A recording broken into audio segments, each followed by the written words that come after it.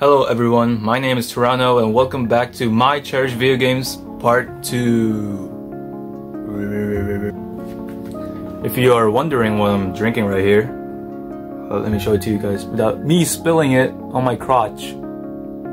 As you can see, I am drinking unfiltered concentrated piss. It's tastes horrendous and it wakes me up better than coffee. You guys should try it. It's turmeric if you're still curious. I need my tea today because I need my mouth warmed up because I'm gonna say a fuck ton of words and sentences, and the best part is gonna be fun. Oh yeah, before I start, you probably noticed the audio is much different. It's less muffled now compared to last time because I thought it would be better if I use my earbuds like dangling down. I wish I told this in the part 1 video. I didn't say spoilers warning, so sorry if... Well, I did put it in the title, but hopefully people didn't get spoiled and hopefully I did not ruin their experience. So yes, not video.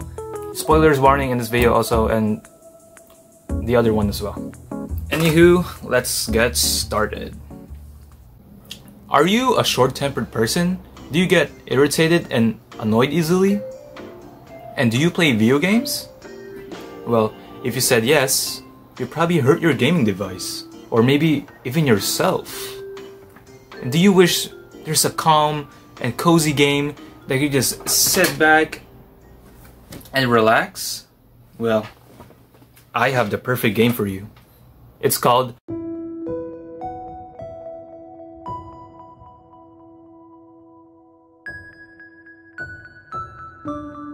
You will be facing one of the most serene hiking experiences. And plus, the Celeste Mountain is scattered with strawberries. Do you like strawberries? I like strawberries. I have them right here. Pretty tasty. You can blend them and make a shake, make a cake, or just eat them. Yeah, everything I said there was bullcrap. Except for the strawberries. The strawberries are good. But in general, I don't get mad easily. Unless it's computer problems. I absolutely hate it. Or I'm doing a physical activity. Like if I'm doing something wrong or couldn't jump like A to B because I get scared. That frustrates me. This game though surely tested my temper. Celeste is a hard 2D platformer. You jump, dash, and climb and maneuver your way through the obstacles. There are innumerable ways to die in this game, and thank goodness you respawn swiftly.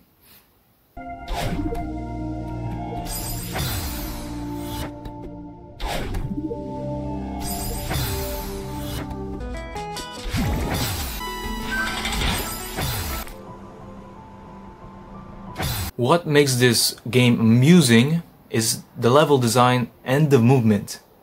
The character you play, Madeline, the protagonist, like you control her so smoothly. Like the gameplay is just so much fun to move around.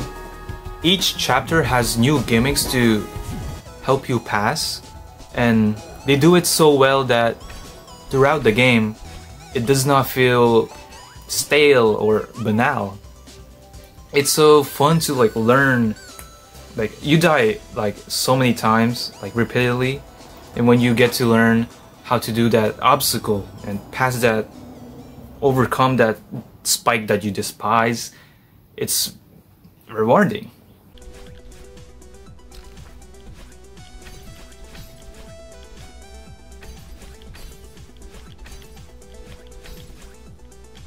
Yes! Fuck! I basically finished the third hardest level. I played this game on the PS4 first, and I believe using the controller is way easier. Oh, this is a PS5 controller, but you get the idea. After finishing the last chapter and playing for 70 hours, I have 3,790 deaths in total.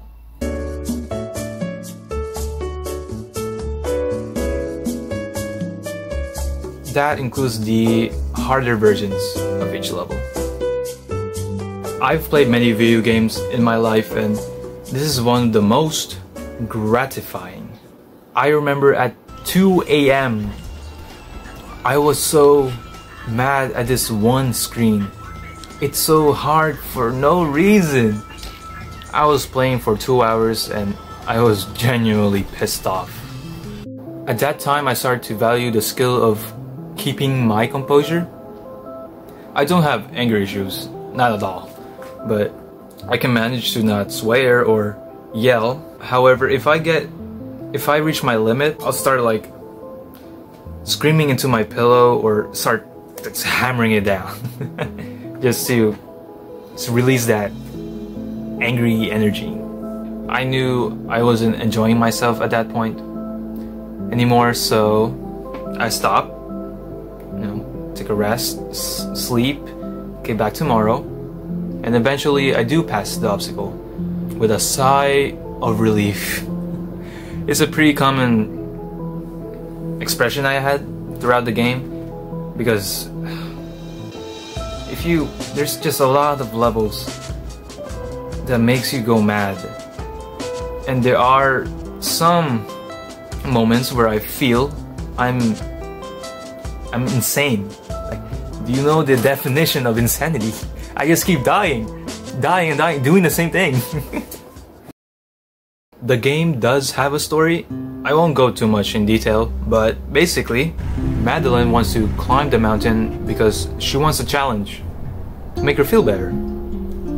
She's not in a good mental state, quite depressed actually. There are parts of the game to which I relate so much, and it can be very adorable at times. So cute. It's one of those games where it handles and discusses mental illness so well. For a simple 2D platformer like this, it made me tear up. One of my beloved scenes was when Madeline and Theo were just talking in the campfire. It was a moment, part of the game I was not expecting, because they're just chilling and talking about life and trying to understand their problems and conflicts.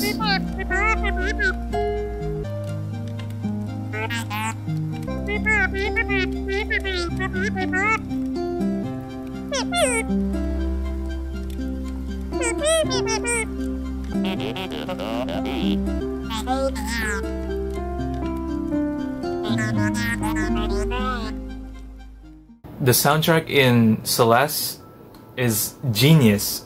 Not only the music fits every level in the game, but it also applies to Madeline's psyche. For example, Chapter 1, Forsaken City, the soundtrack is called First Steps. And when you hear it, it's bubbly, bright, and maybe even curious. This is what Madeline's first impression climbing the mountain. And she's very optimistic. You can hear it.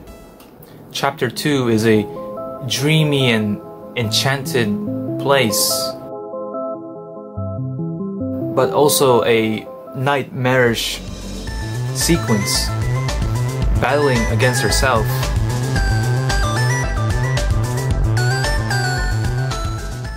Chapter 3, in the hotel, the music sounds random, but no, not random, but more like unorganized and lost.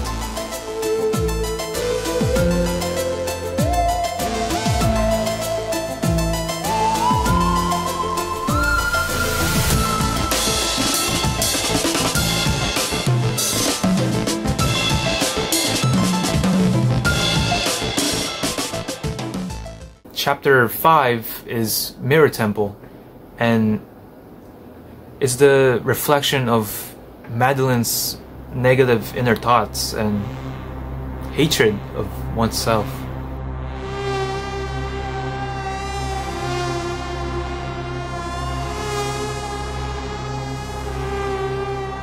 This music actually is kind of sad. There's part of the music where if you go in reverse, you can hear Madeline actually talking. And whatever she said did hit me. If I'm in a like depressive state or not really in a good mental state, I really don't like looking at myself in the mirror. And that's what kind of similar to what Madeline was talking about. And that just hit me. It's pretty just darn plaintive.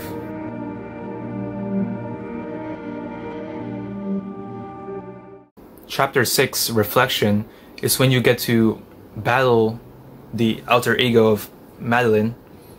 And I was just at awe in this sequence. Not only the music is fucking badass, but also it was challenging. And the title of the track is literally called Confronting Myself. And with the gameplay being hard, it's pretty understandable that battling against yourself is just as complicated and hard as it can get.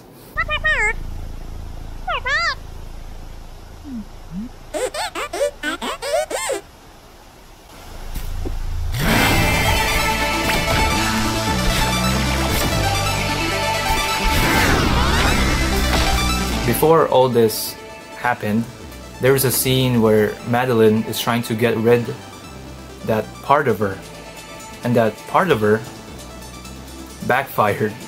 And see, you can't really get rid of the side of yourself that you don't like, the person that you're not proud of. We have to forgive that person because that's literally you. No matter how imperfect that side of you is, it's what makes who you are. And that's fine. We don't need to ignore it or get rid of it. We just have to accept that side of us. That is what chapter 6 is about. After that battle scene, Madeline forgives herself by embracing. And I think that's so beautiful that this simple 2D game did it so well.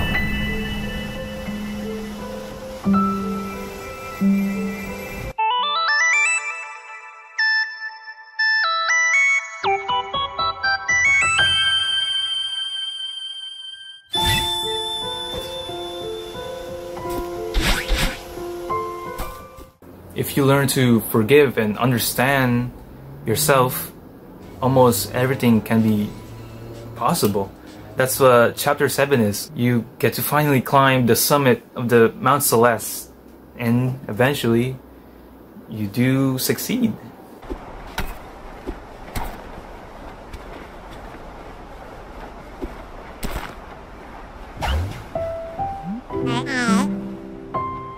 There are many YouTube videos who explain what I just talked about more profoundly.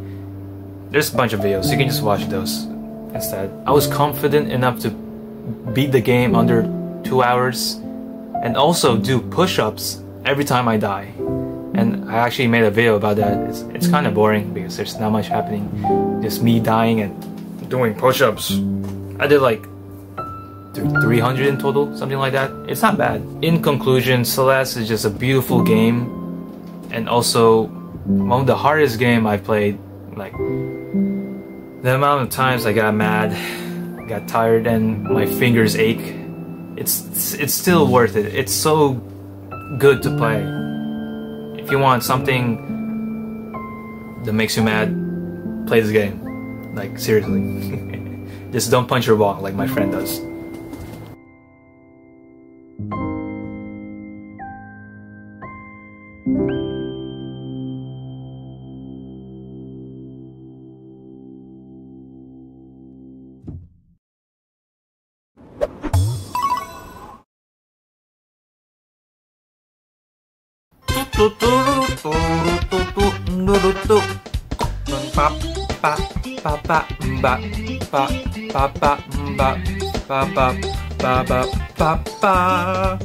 Super Mario 64, ladies and gentlemen, specifically on the DS.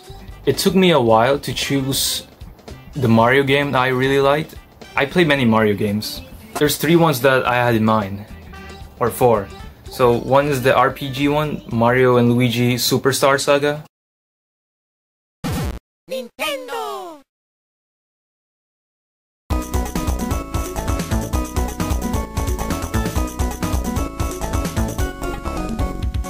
I played that on the Game Boy and also the DS, and it was really fun. I really love the art style in that game, especially the Mario and Luigi design. They look so cartoony and a little bit silly, I guess. There are funny moments that I really love when they start speaking gibberish.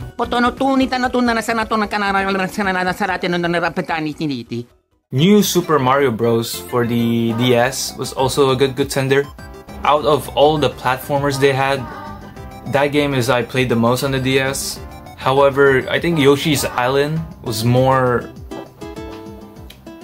unique. That was fun too. The soundtrack is very charming and childlike, which fits the not genre, but the setting of it. Everything's fine until Mario starts screaming like I played Odyssey on the Switch. That was phenomenal. But after all that, I think the one that won is Super Mario 64. Does nostalgia blind me? Maybe. I played this game blind, and the only reason I was able to play it was because my brother installed it into my DS.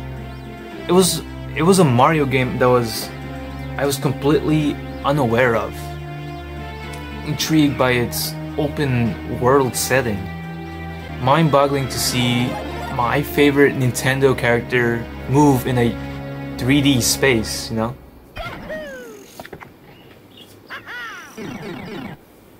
I'm actually surprised I finished the game, though I'm not sure if I completed or collected all the stars.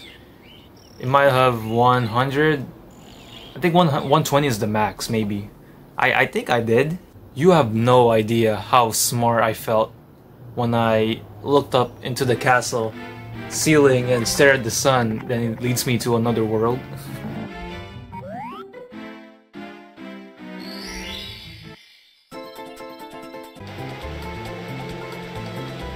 Moments like that I felt like I was a genius. Oh yeah, I also threw the penguin chick off the cliff.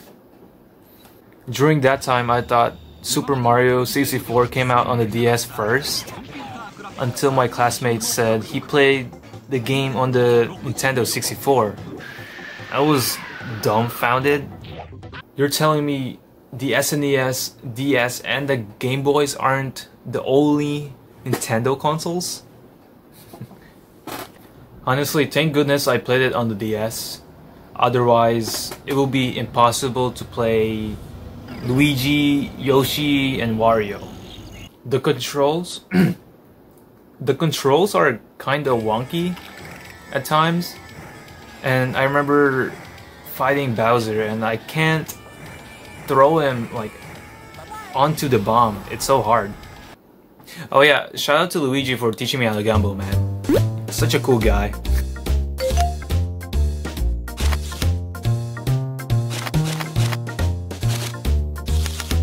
The DS minigames were good times. Like, it would make me lock in, test my vision, or watch and go, damn.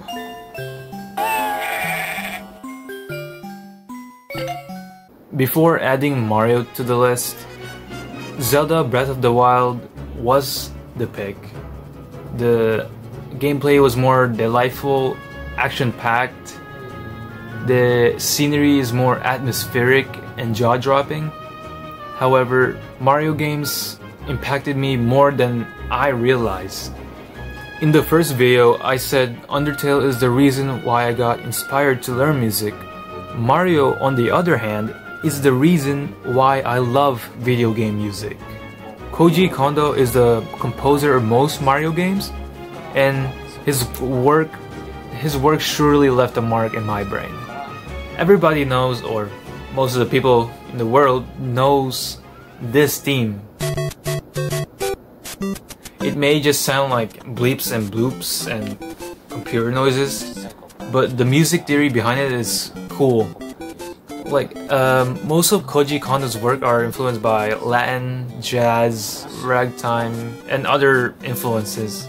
And what makes it so interesting is that back in the day, the Atari, where the original Mario Bros came out, there was only 5 sound channels.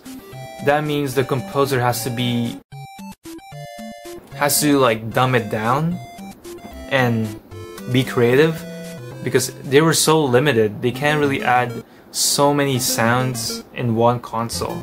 Even though how simple the Mario Bros theme is, it's so recognizable and catchy.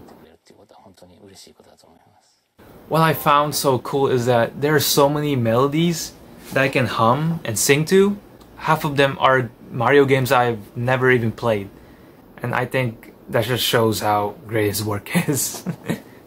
This Italian plumber will always be one of the mascots in video game history, and also the symbol of fun for people. And it's all thanks to you. Thank you all.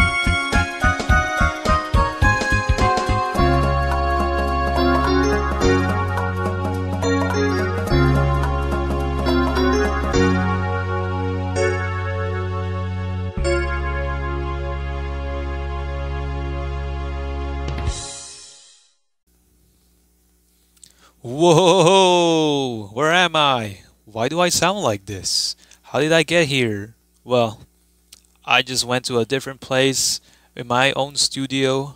Definitely not somebody's house that I barged in. Is there a game that you've been meaning to play? It lingers in the back of your head, begging to be picked. Well, for me, it was Dark Souls. It is notorious for its hardcore difficulty and dark fantasy lore, something I hadn't experienced until August 5th, 2023, when I bought Dark Souls 3 on my laptop with my trusty Xbox controller. I was already familiar with the franchise, like I've seen it on YouTube. Oh, this should be easy. Is that all you got? Bring it! Bring it, Brittany!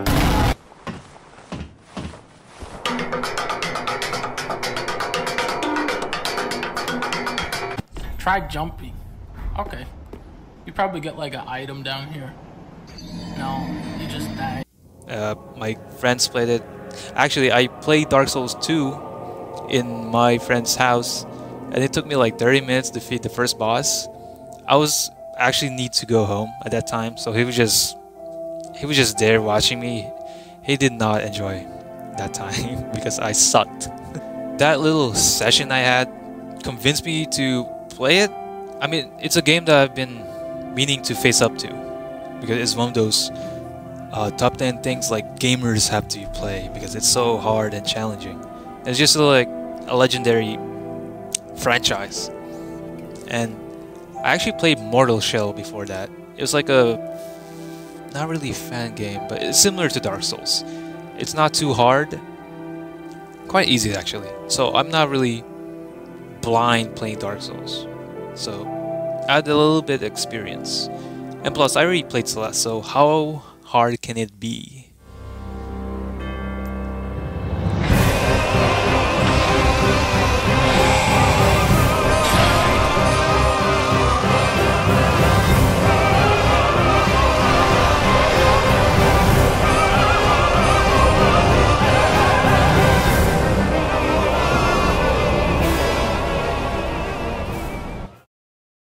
And so I did play it, and after customizing my character for half an hour, I chose the mercenary build, because I saw the dexterity stat is high, so I thought it would be fun, and it's dual wield swords. And luckily I did choose that because my friends say using the cell swords were like one of the best weapons in the game, so that made my gameplay a little bit easier. And also I changed my light attack, the R1, into X or square on PlayStation. I just like mentioning that bit because that pisses my friends off. I'm sure to say that this game's atmosphere is so unique. It's blotted with corruption and misery. I had zero grasp of the story, game's lore whatsoever. So, like, I have no idea what's happening in the game. All I knew is as long as I defeat the bosses, I'm winning. My friends did help me one of the levels because sometimes I get lost or an item I need to pass a level. But for the most part, it's just me. So, especially for a game like this, it's very crucial. The 3 first bosses were easy until I met this scraggly version of the Triangle Head from Silent Hill. During that night, I wrote down what I went through, and I'll read it for you guys. Never in my life have I felt so devastated towards a game. I've felt anger and melancholy before due to the video game's difficulty or story. However, this is different. My determination and hope deteriorate as the hours pass, thinking that I can finish the enemy. I can feel my wizened face as my eyes get pierced by the blue light. Innumerable deaths, desperation to keep moving, folly plaintive fingers. As I yonderly sat on my chair, turning off the game, I realized this game is unapologetic. This game is cruel. This game is indeed a fact, a humongous pile of dog feces. This is Dark Souls. I get it now. I need to eat dinner. Mexican servant, give me my quesadillas. Let it go. Oh!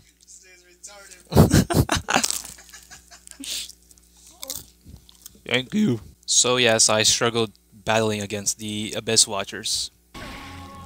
When I witnessed one of them rose from the crevice, bro, my heart sank. Why would I need to fight 2 of them? It's frustrating. The funny thing is, I discovered this boss before the Crystal Sage. That fellow is too easy, so I wish I beated her first so I can raise my attributes. But nope, I just went straight to the Abyss Watchers, which is a bad idea. After that experience, I acclimated to the world of Dark Souls. Pontiff Sullivan, Dancer of the Boreal Valley, and the Nameless King were the only biggest challenges I faced. After defeating High Lord Volnir, the boss quality just skyrocketed.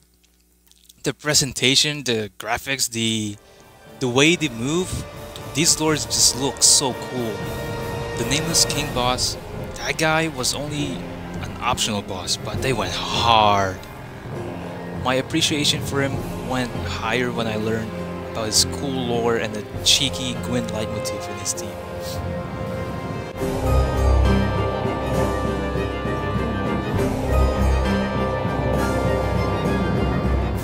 The game's music is just perfect, and my love for classical, choir, or orchestral music genre just gets higher and higher. Soul of Cinder is what I listen to often.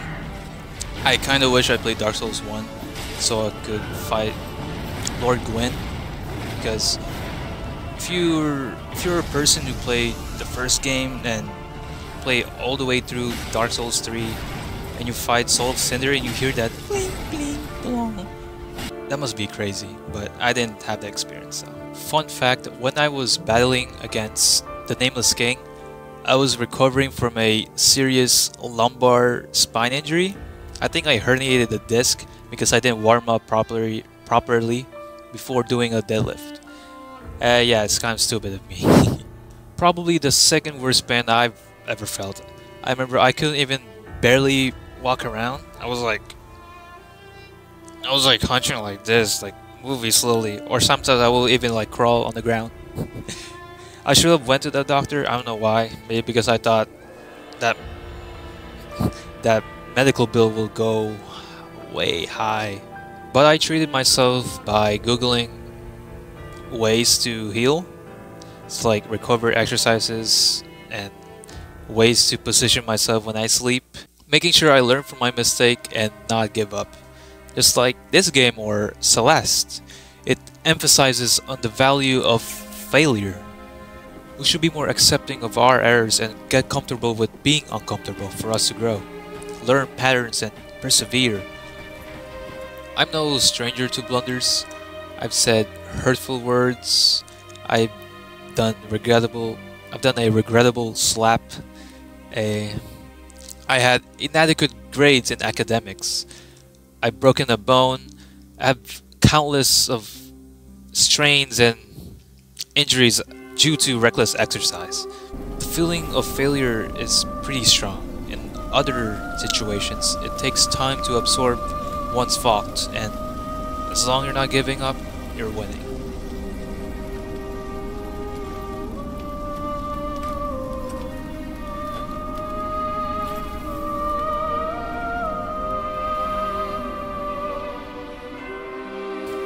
My anger was more tame compared to Celeste, and which I was proud of.